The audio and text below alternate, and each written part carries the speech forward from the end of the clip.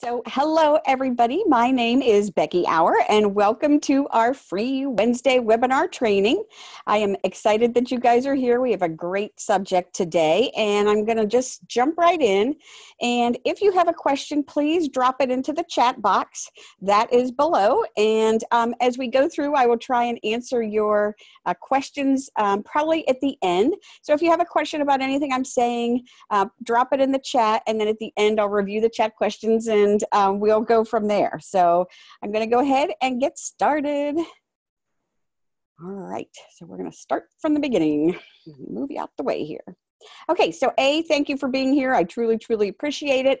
And I really am going to talk today a lot about learn how to optimize your office for success. So as you might be able to tell if you've been on calls before, this is not my normal office. I am living the laptop lifestyle, if you will. I'm actually visiting friends here in Lima, Ohio, and I'm in her office. And she's like, you could use my office for like what a disaster it is. And I'm like, no, because she's all decorated up over here and has stuff everywhere. And I'm like, look, as long as it's efficient for you. So what I want to teach you today is, how to make it, how to make your office efficient for you. So my overall goal every single week is to provide you with content that is right to the point. There's no fluff, there's no huff. It really just helps you get better at whatever it is we're talking about this week. So it's optimizing office for success this week, and I'm going to share with you some tips and tricks that I use, and that you guys could probably chime in and share some of the things that you use, and let's get everybody ready for a great organized office, and one where you can find things and all your files aren't lost and things like that. So a lot of times on these Wednesday webinars, I will ask you to step outside of your comfort zone, and because that is really where the magic happens. So everybody's always a little bit nervous about that, and I totally get it. But when you do that, when you do step outside of your comfort zone, it really starts to, like most people are afraid, right, or fearful of doing something that's going to make them look stupid or, something like that. But once you do that, and once you jump outside of your comfort zone, you will see the magic happen a little quicker. I also know that being an entrepreneur is lonely. There's not a whole lot of places that you can go and get support and get some, people that are thankful and ready to help you or support you or whatever. When I started as a serial entrepreneur years and years ago, they didn't even have social media yet. So you either had to go to a local meeting where that happened, but this is your safe place. I like to call it the safe place of, you being here and to jump in, ask questions. You have a safe group here. And so I like to say that because I know how lonely it can be when your spouse doesn't support you and things like that. A lot of times your road to success, people think, oh, being an entrepreneur is easy and it's just going to be perfectly simple to just start and, have no bumps in the road. And what it really looks like is there's a whole lot of twists and turns and so on. And so, that you just keep pushing and get trainings like this, and that will help you. So who am I and why listen to me? My name is Becky Auer. For those of you that don't know me, I appreciate you being on the call. I am a 3-time multi-million-dollar business owner, voted number 20 of top business coaches in the world, which was awesome. I've run over 300 seminars, workshops, meetings, speaking engagements, local meetings here in Pittsburgh. And I say all that not to brag about any of that, but just to say I've been where you are. I feel as though I can help you with your journey, with your experiences, and I'm thrilled to be able to do that. So I've gotten all sorts of awards, but the main thing I want you to know is that you aren't alone, and there are people out there to help you, and I hope you resonate with that. All right, so let's just jump right into how to optimize your office for success. So when you organize your environment around you for productivity, you increase your ability to be able to work effectively.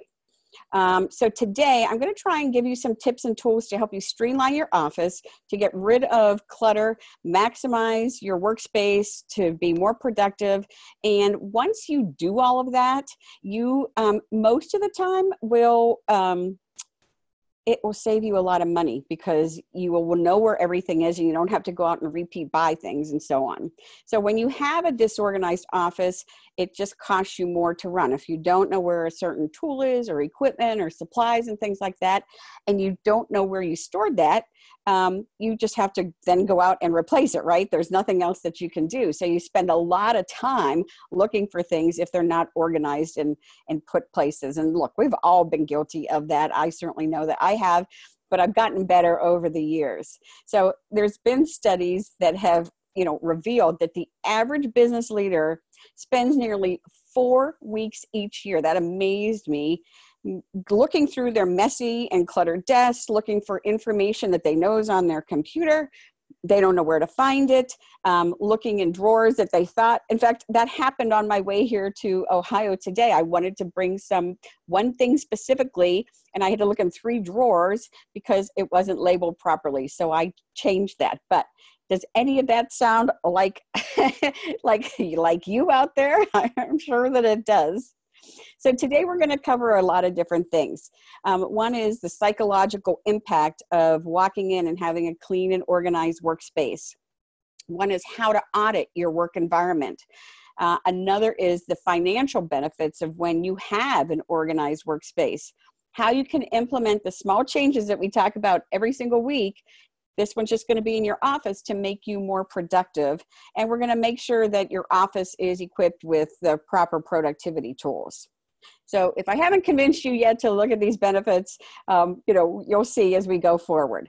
First of all, it will give you better communication. An organized office environment definitely encourages better internal communication. So when you have a central area for staff communication, it's easier to share news, to make sure you're tracking your targets, and to planning your projects and things like that. Now, if you're a solo entrepreneur, this could be just to help you. But if you are a bigger business, it's to help you, the employees, everybody be on the same page. It also helps you have some type of manageable budget. So you know that your organized spaces will let you see what you currently have and what you might need more of. And so it just helps support your whole office environment at that point.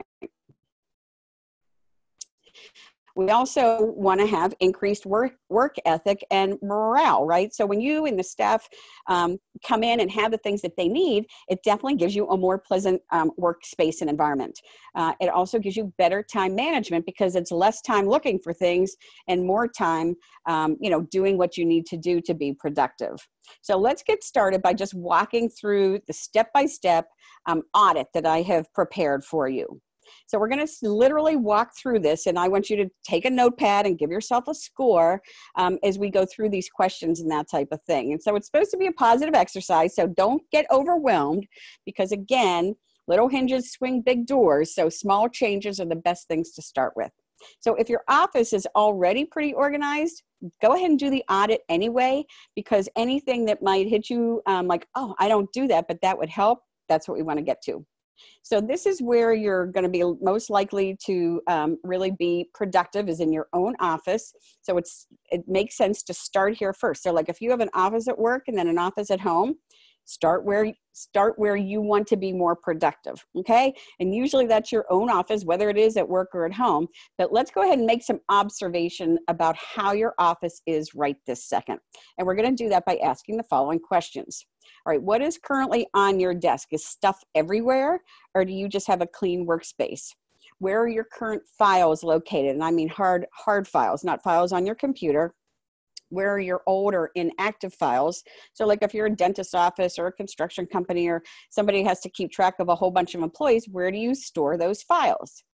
How many personal items are visible? And then what is currently on your walls? Okay, so jot down a score for all of those things. Then we're going to ask you, where are your office supplies? Are they somewhere in like one file cabinet? Are they on shelving? Where are they? How much paper is currently on your desk? So when I first started this whole thing, there was paper on my desk everywhere because I'm a visual, right? I like to be able to see my piles of things that I have to get done. And it just ended up to be a mess. Like I couldn't find anything. So I had to fix my own my own mess. And so that's how I know a little bit about this. How many files, how many binders, how many books are on your desk? Oh, I have to get around to reading that book. And it's just like has been sitting on the corner of your desk for forever. Has that happened to anybody? And where is your in tray and your out tray located, and how much is in there? Like, does it ever become clean, or is it just there? So let's go ahead then, and we'll identify some opportunities for improvement. So would your office benefit from a better layout other than what you have right now? And it might just be pure chaos, right? It's just stuff everywhere. But would your office benefit from a better layout? Would it benefit if you had a better filing system? How about a smaller desktop monitor possibly? Or a paper shredder right next to your desk so you can throw things in it as you go? So what I would suggest is to go ahead and clear your desk of everything except your computer, your calendar, your current files, your inbox, and your telephone. And sometimes people don't even have a telephone on their desk anymore. They just have their cell phone, but depends. So go ahead and clear your desk of everything but those 4 things. And then depending on the size of your desk, you may want to have current files or your inbox in like the filing cabinet that's right at your desk. Anything that you don't use on a regular basis should be stored at arm's reach, not too far away so it makes you nervous, but not right on top of your desk. And now we want you to choose one central system for managing your notes, your to-do list, any tasks that you need to do, any type of brainstorming and scheduling, okay? If you have a day timer, like I'm old school, I still have a day timer. I call it my black book. And so like sometimes when I'm looking to still write stuff in my day timer and the kids know it as my black book, I'm like, kids, okay, everybody stop. They know if I say everybody stop, I need the black book, they all have to stop what they're doing and help me locate it. It's never been lost, knock on wood. But if like I lost that black book, it would be like my life is gone. So I've gotten now to using my black book and putting it in my phone, in my Microsoft calendar. So like everything is syncing, but I still rely on that day timer. So if you have a day timer, make sure to use it. If you have an electronic system, use it. And I say start to combine the two because I don't want to be in that situation. If the day timer goes, then I'm totally like my life is done, right? Because I don't know any of my scheduled appointments. So I'm using both now. And you don't want to have too many binders or notepads or Post-it notes or, I was good at one time of just making Post-it notes all over everything. And then I couldn't find anything because then it just gets all too confusing. So make a habit every day of cleaning up your desk at the beginning of the day and at the end of each day. And any papers that are loose or like have a to-do list or anything like that, I want you to be able to put them into organized folders, okay? And I'm going to tell you how I do that, and then you can either use that or use something that works better for you. If you have drawer organizers to keep your stationery drawers clean and accessible, that works for me. So any of those loose papers, I just put them into file folders, the hanging file folders, and I categorize them with to do, to review, waiting on a response, on hold, or to file. And I'm going to get more into detail on this. So I get asked all the time, well, how do you prioritize those files to be productive and to be able to take action quickly? So here's what I do, and I mentioned it last week towards the end of the call when we were talking about this upcoming week. I create 12 folders, one for each month of the year, and then an additional 31 subfolders, one for each day of the month. And then I add 5 folders to that. And those 5 folders are to do, to review, waiting on a response, on hold, and to file. So it ends up that I have 12 folders, 31 subfolders. So what is that? 43 plus 5. So 48 folders in one file cabinet. And then every day I fill each folder with the documents that I need to work on that day. So today is, what is today? Today is the 5th. And so I would pull out the number 5 folder, look in there, and those are the things that I need to work on today, right? I open that up. I take all the files or all the loose paper and everything that's in that folder, and I move them into my today folder or up onto the top of my desk. And then I put the empty folder back in its slot. And anything I don't get done that day goes into number 6, okay? So I just transfer them on. So every single day when I come in to my office, I open up that folder, I know what I have to work on, okay? So it keeps track of everything that you need to do. Then with your, maybe I don't have to follow up with somebody until 3 months from now. I just make it a tickler folder. I put it into the 3 months from now folder. So it'd be December, so January, February. So in March 1st, I would have follow up with this person. Or if they wanted me to be on 3 months exact, I'd put it into, March and then mark it as March 5th on the top to follow up with them, right? Because as you are the coach, as you are the person that is possibly trying to work with them, you have to be the one to be able to follow up and be organized.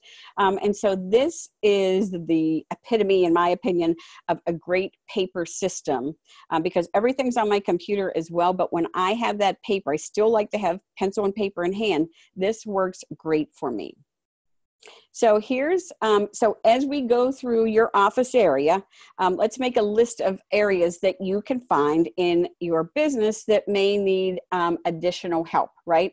So the top 5 areas in your business would be your office supply storage. Where are they and are they marked properly? One is a team communication center. So if it's just you as a solopreneur, this may not apply to you, but somewhere you probably aren't doing all of this alone. So you have to have somewhere that the team can communicate. A point of sale or reception area, maybe you're like a hairdresser or, an accountant or financial planner. So what does your reception area or point of sale area look like? Most people have a printer and photocopying area. And then if you have a staff room or a kitchen, those are the most common areas that people come to. Other areas of your business are your employees. If you have employees, they have offices of their own, or your management has office. There's equipment storage. There's product stock storage. There's all the hallways in your office building. There might be a shipping and a receiving area. There might be financial paperwork and accounting that you have to turn over to the accounting department or your bookkeeper. And so as we move through each of these areas, we want to ask these questions about those areas. So number 1 is, what's the distance between your office and areas that you frequently use, like the printer and photocopier? Because if you can be right next door, or it's right on a shelf close to you because you do a lot of printing, that saves a lot of time, right? You can just grab them and file and use those prints. How much loose paper is found around the business? Because loose paper, one of those things could be really like, maybe it's a contract that's signed that somebody didn't scan in yet, right? So you really have to either, get those loose papers and scan them into your computer, or file them, or both, hopefully, into your area. What's hung up on the walls? Is there anything that's distracting that could go? What's your central communication point? Sometimes it's just the water cooler, right?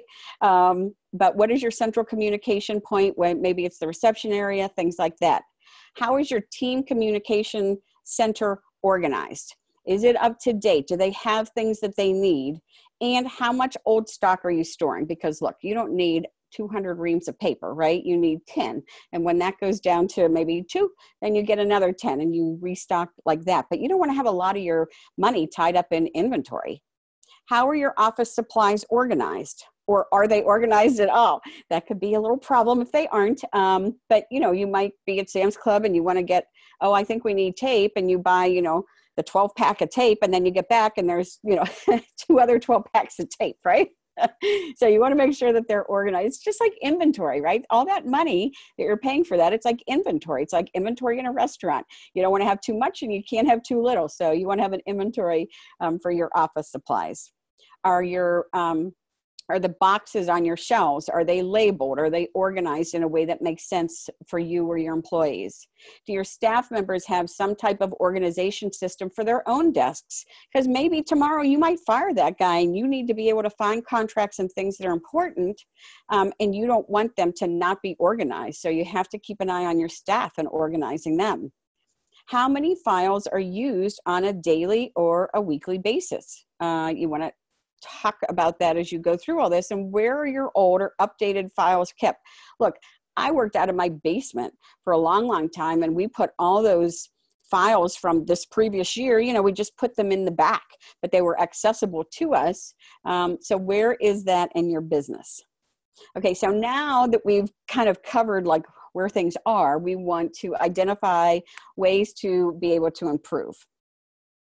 So if you can label your boxes, your containers, your shelves, so everybody knows where everything is, that alone, and maybe it's not you, right? Because you're the thinker, you're the creator, but a high school person or somebody that's really great at organizing could come in and do all of that for you. And you want to create a consistent filing system like the one that I mentioned. You can also have an area where you provide shelving and filing in your cabinets or in your file cabinets. So it's all fashioned or, a system that works for you. You want to make sure that your system files are out of the way and out of sight. Like, look, if you're in some kind of health, field, all those HIPAA requirements and everything like that. So you have to make sure that they're out of sight, but that they are easily accessible and easily maintained. Any old unused stock stuff that is just like overrunning your office, you can either return it or you can sell it. And I would say get down and just create an inventory sheet. So anytime somebody comes and takes that tape, they mark that they took one tape and there should be 3 left. So you're creating an inventory system, but you can just take that sheet when you're going to Sam's Club or wherever for your supplies that you need to restock those things. Okay, so you can locate other unused items, you can donate them, you can create additional space for things like that. Now, if you have employees, you want to make sure each employee has access to the organizational materials they need to keep their office neat and productive. So that might be you supplying the folder hickeys that the manila folders go into, or giving them stacking trays and helping them, create a system or show them a system that you've worked on to create that helps you, because a lot of people don't know how to organize. And then again, minimize the distance between your office and the areas that you use most frequently, because that will help you. Finally, you want to make sure your business has the tools you need to run an effective operation, because there's no sense being in business if it's not effective and if it's not operating at maximum capacity. So a couple things, like if you have trainings and so on, a team communication center for your team members to review on a daily basis for important information, like maybe there's sales updates or there's company news that you want to display somewhere. Sometimes a whiteboard, just so you can, if there's a day shift and a night shift, things like that, you want to be able to communicate, just a quick whiteboard note or two, you can do something like that. Or if you have a year plan, like a big calendar on a whiteboard, you can put launch dates and, planning dates and marketing dates and things like that. But you have to have some way to be able to communicate, and a whiteboard works great. So if you have like that sales board in your team communication center or a private location that clients can't see, you want to customize that for your business, right? So I use the thin black tape, and I create columns and rows so you can chart things that you want to keep track of, either on a weekly basis or a monthly basis. And then you'll be able to compare this week from last year to this week this year. And I always keep track of the weather. For whatever reason, it was something that I started, so I can see a week ago, like when I had my restaurant where we did $6.5 million every year. Every week I would track our sales and I would put down what the weather was like, because if it was snowy, maybe we weren't as busy than if it was, just clear outside and no problems with the driving in the Pittsburgh area, right? So you want to be able to chart weekly or monthly and compare it to weekly, quarterly, or yearly targets from the previous year, and then be able to project going forward. I also use a 12-month marketing planner. So you have your eyes, on the big picture, not just like what's going to happen today. I love scheduling campaigns, promotions, and I do that all around weird, wacky holidays, and it's one of my favorite things to do. But if you use the dry erase board, like the whiteboard that we were talking about, you can easily make changes to that. But usually once I have things set up, I don't really make that many changes. It's just things that I add to it, or I can color code it for things that need done, like red would be things that need done, a month or two before the promotion, because it has to get printed or copied or something like that, okay? So a couple additional tips to creating a system. You can create a filing system and then color code it. So for example, All your group vendor files or accounts payable, you assign one color. And then all your client files would be a different color. And then any projects or product files would be a third color. Okay, so there's you can do a whole color system, which I love, again, because I'm visual. Then you can also sort each filing category by date or alphabetically by name. So vendor and supplier files by name, client files by client number or name, and then project files by a project number or by name, whatever works for you. All your tax stuff should be together. I throw everything into a receipts folder, donation folder, and then an other folder for tax related information, all in the same drawer in the same filing cabinet. And then if I need to make a copy or something, I just put that in there and put a note on it, because then at the end of the year, I can go in to see my accountant, say, here is what I have. If there's any questions, I have notes written over it. So that's how I do my tax stuff. And then I have a master binder for lists of office passwords, financial accounts, goals, birthdays, contact information for vendors. I have everything right there in case, God forbid, knock on wood, I go out, get run over by a Mack truck. At least there's something there that people can go in and access important information to keep things running. Okay. So if you don't have that master list, I would say definitely make a master list.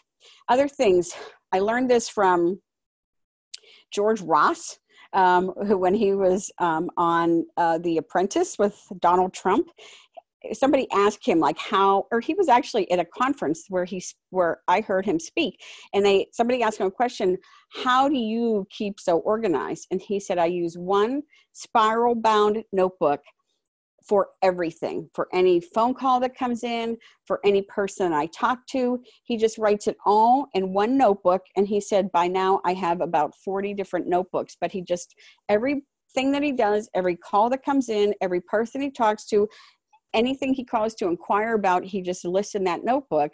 So it's all in one place, which I love. And then he makes notes next to it. So he could go back and say, oh, I remember I talked to that person about a year ago, and he can just go back. He dates everything for when he talks to the people, and he can go back and it's in his notebook. So I love, love, love that idea, and I use it all the time. You can also create a business card management system. A lot of times now there's like Card Bunch, where you can take a picture of the credit card or the business card, and like a live person enters that information into your contact management service. But anything it's laying around, maybe you got it a year ago, just throw away the old business cards. I say don't keep them. You don't know those people. You haven't had a relationship with them. Just start over. Those that you go through and that you can organize the cards by the last name, or you can put them into your computer, your CRM program, or your Microsoft Outlook or Google or whatever you keep. And then you have to get that information out of your email into a data management program. Look, there's a whole bunch of different ones. One that you can use if you're like an outside salesperson is called Pipedrive, where you can, put the information of the client that you visited into with some notes and things like that. It's inexpensive and it's easy. I use a system called Infusionsoft with, all my members and things like that. And it's much more extensive. It's not as easy to use, but I can tag them for people who showed up at my events and things like that. So there's just a whole bunch. And if you are wondering which one to use, just reach out to me. I'm happy to have a quick talk with you about it and give you some ideas if you don't have a CRM program, so you can start to create a list of your customers and things like that, because that's a number one thing you have to do to be able to reach back out to people. There's old magazines or old reading materials sitting around, just get rid of them. Start over. A lot of times, people that come in, I don't really have like an office, but when I go into my accountant's office, I have magazines that people send me that I don't even subscribe to. I just cut off my address label and I just donate the magazines, because I always feel kind of guilty about throwing magazines away. But if they're up-to-date magazines, I'm like, here's like 4 magazines that you can put and, get rid of some of these ones from, the year 2000. So once you make some of these small improvements and set up these systems, the hardest part is over, and you will be, like, I call it the purge, right? Once you do these things, you feel like lighter, and so you can stand up straighter and go from there. Because once you have a clean and organized office, it's so much easier to sustain everything in its place. But you just have to be patient. I know it doesn't happen overnight, so it might take a little while. But what better time of the year to do it than when we're going to be starting into a new year, right? So maybe your goal between now and end of the year is to let me get the office organized. Or maybe that's just going in and getting your computer. Like if you just do laptop stuff, just get your computer organized with your folders and everything properly situated. So that's what I got for you today. If anybody has any aha moments or anything that you've learned or that you use that you would like to share, I would love, love, love to have you open up your mic and come on and share that information. And I'm going to check the chat here and see if anybody has any questions. If you do, now's the time to throw it in the chat. And again, if you would like to come on and say, this has worked for me in the past, or this has not worked for me in the past, feel free to do that at this time. As I said, my overall goal every week is to give you some content rich, straight to the point, instructional presentation that's going to enable you to get more leads, to attract more clients, and to make more money. That's what we're in business for, right? And so that's why I'm doing this every single week. I will be on live every Wednesday from 11:30 to 12:30. I appreciate you being here. I would love, love, love for you to, for you to invite other people. Let's see, I have a question here from Marco. Becky, do we have to sign up every week in order to join this meeting? Marco, I have now kept it for the same login information. So no, you should not have to sign up every single week.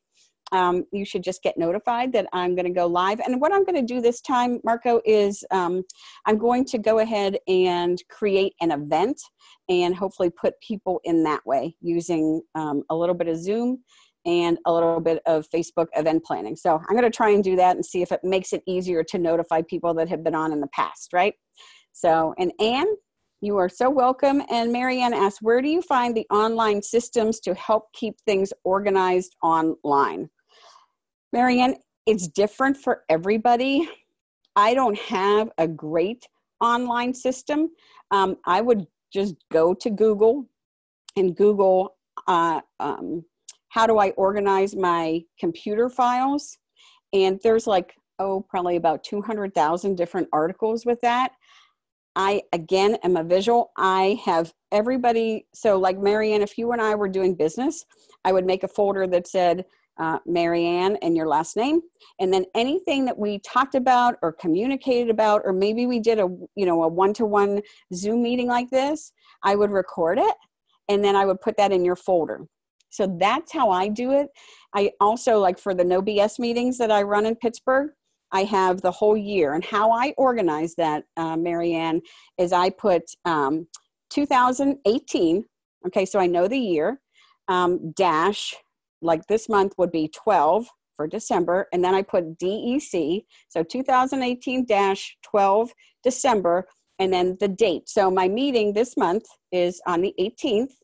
And so that's how I do it, 2018-12 December 18. So I always know, and then dash what I'm talking about, right? So this meeting that we're having is, I think, business success habits to plan for the new year.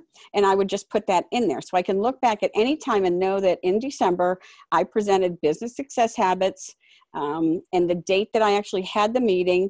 And then when it flips to 2019, I start with 2019-01 Jan dash, and then the name of the meeting.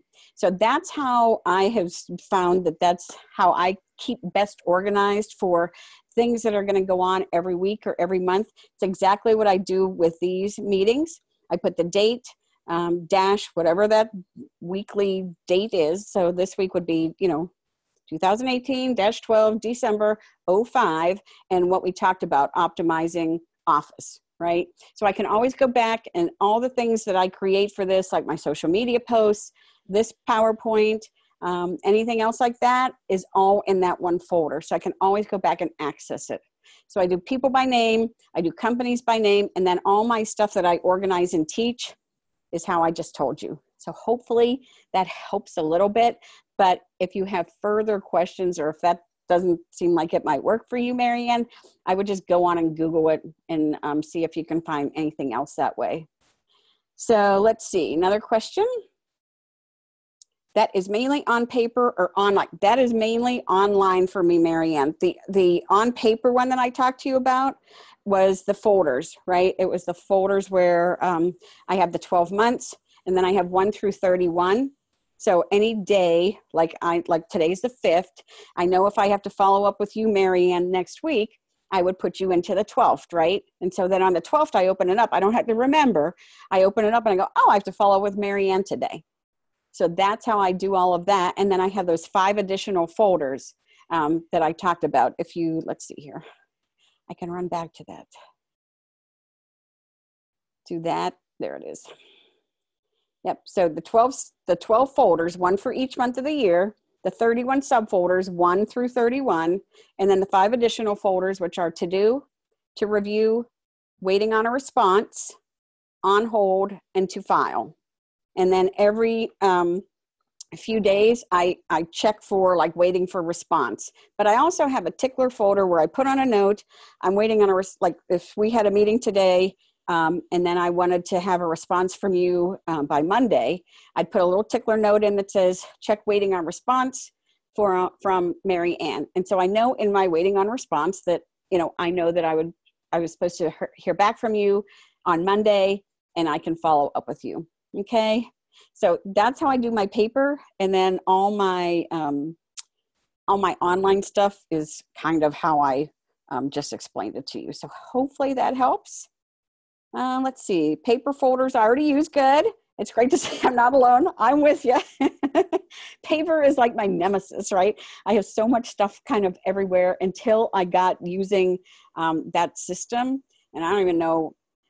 I don't even really have a name for it other than my paper system, because everything is paper and I can at least find, you know, I had a situation when I had the restaurant where I couldn't find a really important contract that was signed because I hadn't filed it, and the person that was supposed to help me file it, they didn't file it, and it was a mess, right?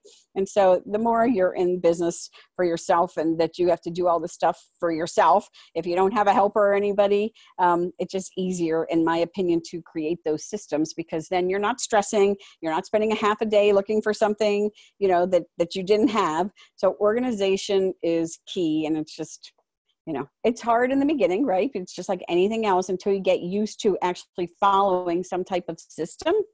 And then once you do it a couple of times, it gets easier. So hopefully that helped. And I'm going to go ahead and I will put this up on YouTube as well, just like I do everything else. And again, I'm going to keep that up for about 30 days, and then I'm going to take it down and put it into the vault. So last week's training, which was business success habits and how to set SMART goals, over on YouTube at this web address. Next week, we're going to talk about how to manage your time to make more money. And I'm kind of doing all of this in a procession because it's all going to make sense to you in about another week or two. Because what I'm really trying to do is get you geared up so you have all the stuff organized and ready to go. So then we can jump into some of the fun stuff, which is like marketing your business and how to get more profits and make more sales in your business and things like that. But I want to get all the groundwork laid out first. So things we're going to learn next week is why you should treat your time like money, how to calculate what your time is actually worth. And are you just, you know, doing busy work, or are you doing productive work? That was a problem for me for a long, long time. I had a to-do list and checking, but I wasn't really getting anywhere until I started to make a success list and check from there. The 5 biggest culprits of time theft, which happens all the time. And unless you're aware of them, you just fall into that trap. Where your time goes when you have an existing schedule that you're working from, and different strategies that just allow you to take more control of your schedule. So that's what's coming up, and I'm excited for that. And if you want reminders, go ahead, just go to the bit.ly, Get More Business Now, sign up, and you should get notified when we go live every Wednesday at 11:30. If you don't, I'm working on it, but you were supposed to get that notification. And then if you haven't connected with me yet, please do. I'm on Facebook, LinkedIn. I'm kind of all over the place. If you are in Pittsburgh, I would love for you to come to a No BS marketing meeting. They are the last Tuesday of every month, except for December, when we're going to have it on December 18th. And we go over a business building strategy or tactic every single month. I have such a great group of people right now. It's exciting and fun and very affordable to go to. And if you want more information like I'm giving you here, you can also check out the No BS Success Academy. And let me just check any more if there's any other questions before I wrap her up. All right, you are so welcome. I don't see any other questions, so I'll wait for another minute or two, but if there's no more questions, I will make that a wrap for the day. As I say, I am here in Ohio having some girl time with other really smart marketers that are out here, actually doing it and getting business and taking clients and things like that. So I am having a great time. But thank you for jumping on. I appreciate you. Please come again next week. Invite your friends.